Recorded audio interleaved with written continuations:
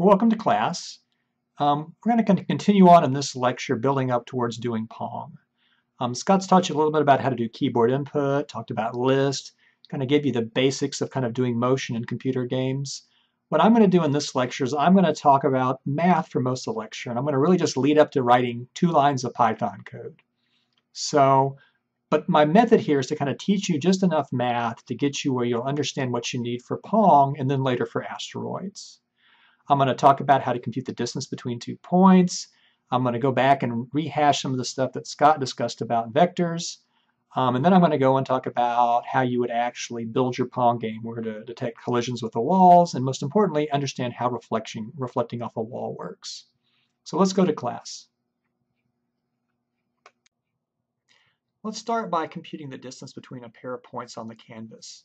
You won't use this directly in Pong, but you'll certainly use it in asteroids when you have to, for example, compute the distance between a missile and a rock. It'll also help us get in kind of a vector mindset that we'll need to use for both Pong and asteroids. Okay, the starting point is going to be a pair of points on the canvas. So here in my little diagram, there's one point, there's a second point, P and Q. And in Python, we're going to store this as a list with 2 entries. The first component will be the horizontal position of the point. The second component will be the vertical position of the point. Here's Q, again, is a list with 2 entries. And so what we'd like to compute is we'd like to compute this distance right here. Now you can see here I've drawn a right triangle. And in fact, one leg has a length which is the difference of the first coordinates, the P0 minus Q0, and the vertical leg is the difference of the second coordinates, P1 minus Q1. So it's this distance and this distance. Now you can remember the Pythagorean theorem from high school, which relates the lengths of the sides of a right triangle. The Pythagorean theorem says that, go over here, the length of the hypotenuse squared is equal to the sum of the squares of the legs. So here's one leg's length, we squared it. Here's the other leg's length, we squared it. So we can compute the right-hand side of that formula very easily. That's easy to build in Python.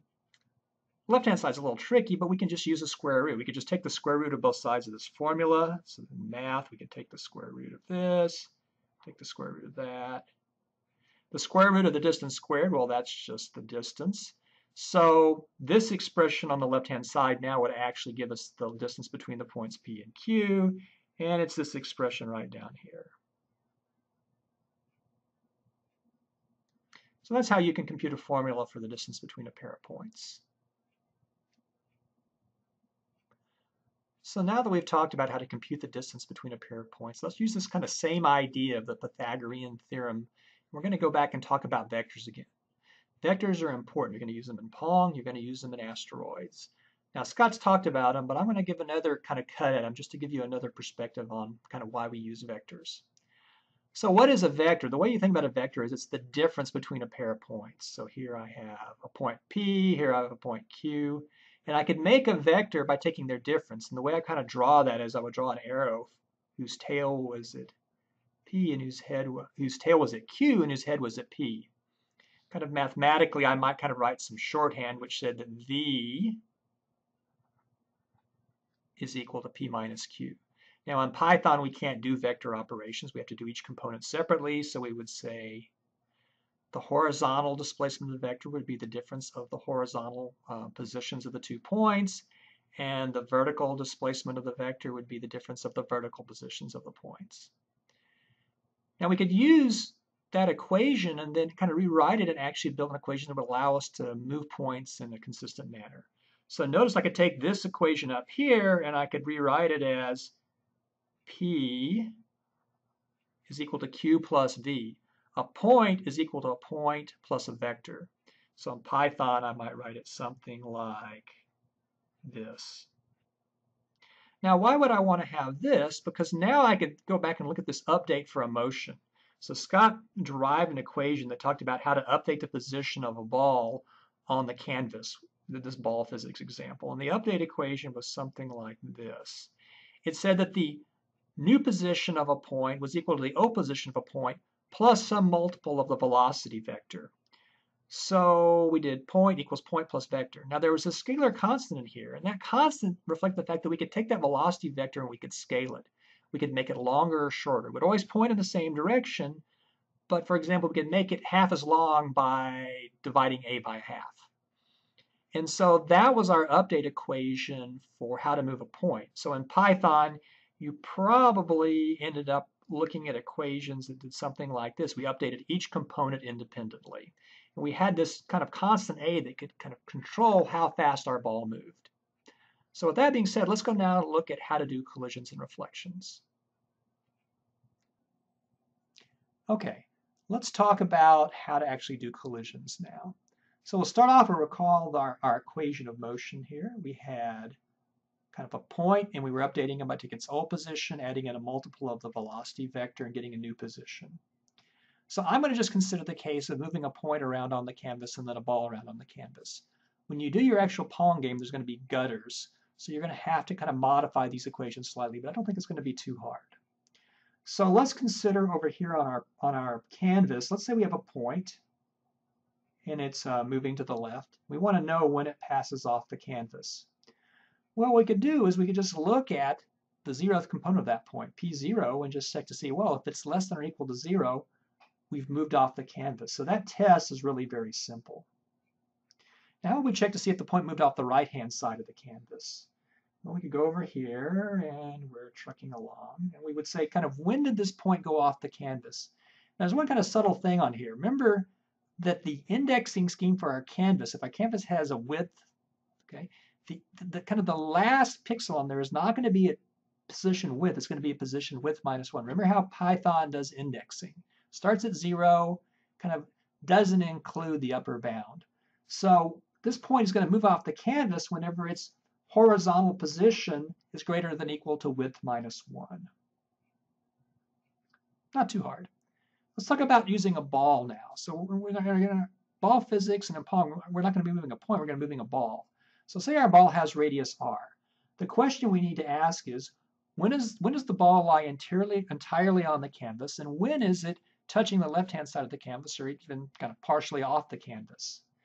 Well, we notice here, if the horizontal component of the center P, okay, if that's greater than r, then we're entirely on the canvas. If it's less than or equal to r, then I'm going to say, if we're not off the canvas, we're hitting the wall, so it's going to be time to bounce. So the condition that I want to use is something like P naught less than or equal to r. We can do a similar thing now when we're working with the right-hand side of the canvas here. We can think about, okay, is the position of the ball kind of r units or less away from the right-hand side of the canvas? If it is, then we're going to have to go through and say it's hit the right-hand side of the canvas. So remember, the right-hand side is at width minus 1. So we subtract r from that. And so this is our condition that we come up with. So these are some conditions for figuring out whenever a ball is actually moving off the left or the right-hand side of the canvas. You're going to need to do a little work in Pong, but not too much. Okay, let's talk about now what would happen if we're trying to actually simulate the effect of the ball being reflected off the side of the canvas. All right, let's finish off the one-note part of our lecture. So we start off here. We again have, this is our equation of motion. It says the new position is equal to the old position plus a multiple of a velocity vector. So we know how to collide now. We figured out that was just a simple test. We want to know how to update the velocity vector whenever our ball bounces off, say, the left-hand side of the canvas. So we're going to need to modify the two components of the velocity vector. So here's kind of a little diagram to help understand what's going on. So here's the current center of our ball, and it has a current velocity. We'll call it the incoming velocity here. So it's this. And that vector has two components. It has a horizontal component here, and it has a vertical component here. So what I'd like to do is now compute kind of the correct velocity vector after its bounce. So the reason I wrote it in terms of the two components is that notice kind of the vertical component shouldn't change when we bounce off of a vertical wall. The ball will kind of keep moving vertically at the same speed. What about the horizontal component when we bounce off a vertical wall? Well, the horizontal component will just be negated. So you can see up here, all we really need to do is just kind of flip the horizontal component and keep the vertical component, and that forms the outgoing velocity vector. And well, that's really, really easy to code up in Python because we can just negate the zero component and leave the first component, the vertical component, alone. All right, let's go grab Scott's example from ball physics and just make it bounce off the left-hand side of the canvas. So let's finish off lecture and take Scott's example of ball physics and just add in a quick check to see if the ball hits the left-hand side of the canvas and then make it reflect off of the left-hand side of the canvas. So to do it, we're going to add it right here in the draw handler. We're going to add some code to collide and reflect off of left-hand side of canvas.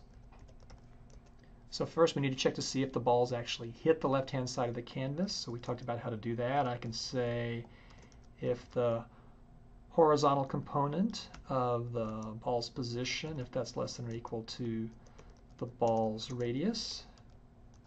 What do we need to do?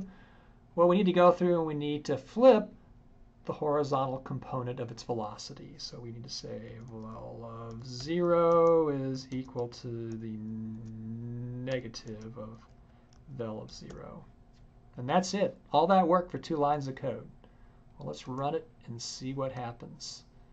So here goes our ball. Oh, the tension is just, it's killing me here. And bang, bounced off the left-hand side of the canvas. Now, of course, we haven't added a check to keep it from going off on, say, the right-hand side of the canvas, but I'll leave that to you. In fact, you're going to kind of essentially do that in Pong. So that's it for this lecture. I'll be back in a little bit, and we'll talk about how to actually then control the paddles in Pong using velocity control.